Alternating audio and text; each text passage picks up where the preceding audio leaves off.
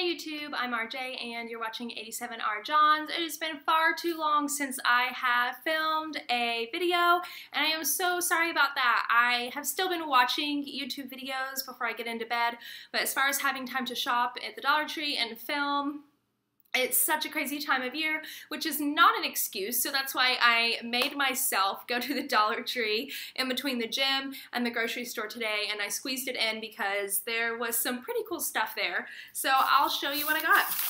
I got 2 bags worth of things. We'll just go through the bag. First of all, like I said, it was like in the order of the errands I had to run today, and I didn't get a chance to eat dinner, so I picked up these rice crackers snack mix, and I actually like opened it upside down, like that's how hurried I was to get into it. I was doing my best not to buy some candy, just trying to stay healthy, and I don't really know that these are healthy, but I assumed that they were a better choice than candy. I mean, like, all the ingredients seem to be pretty natural, and I do like rice crackers. They weren't, like, the best rice crackers I've had, though. I mean, they're just not that high of quality, so that was those. Then I got this sucker, which I just talked about trying to eat healthy, and then BAM! But, like, can you say no? Look at that. This is a sucker for a grown-up woman. I don't know if I'm going to eat this or give it to one of my students. I kind of want to eat it. That's a lot of sucker, though, so, like, I don't really know. It's called the Twist Lollipop. Just look at it. So cute, right? Okay, so then I got this gnocchi. I picked it up several times. I really like this. If you enjoy gnocchi, then this is a really great deal.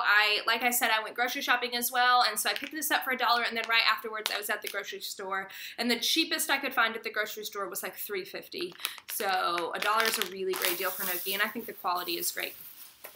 Next, I picked up a set of retractable headphones. I got them in purple to match the decor of my classroom so that I can identify them. No, they're mine. I'll probably also write my last name on there. These are to keep in my classroom for students who, for whatever reason, if I'm assigning them to watch a video or something, I have an extra pair of headphones. I picked up this tape. I think it is so cute, and it really reminded me of one of my friends here on YouTube, and I thought this would be so cute to either like wrap a present for her or just send it to her. Who do you think it's for? Tell me who you think this matches. Next, I picked up these 2 containers for a different friend, a non-YouTube friend. They have a small child, and they like give her little bits of cereal, and she doesn't eat it all. And I mentioned, well, hey, like the Dollar Tree probably has some containers for those. So for the extra cereal in here, I did have to check them to make sure the lids like did a good snap closure and it was sealed. But I mean, you can open it up. I don't really want to mess with this, but like the whole top comes off and you can pour it right in, and then for easy access, the top. So I picked these up for a friend. Next, I got a pack of light bulbs, 2 in here. And then I got this flower book.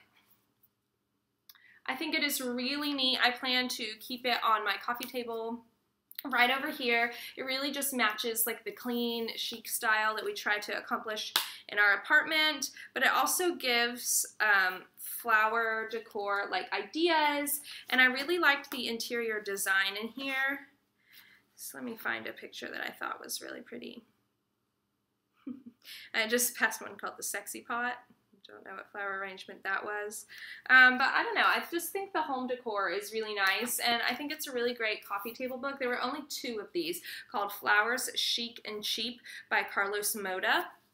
I'm really excited about this. I got one other book, and it's also to send to someone from YouTube, so I'm not going to show it because I know that they watch my videos. So that was my small haul. I was really sad that there were no beauty items that I wanted to pick up. They just didn't even have hardly any LA Color stuff, so that just tells you how little selection they had. So I'm definitely going to be going again probably this week, and so look forward to a haul again soon because I am craving some good beauty finds. Let me know what I should be on the lookout for in the down bar if you guys have found any good things. So until next time, bye guys.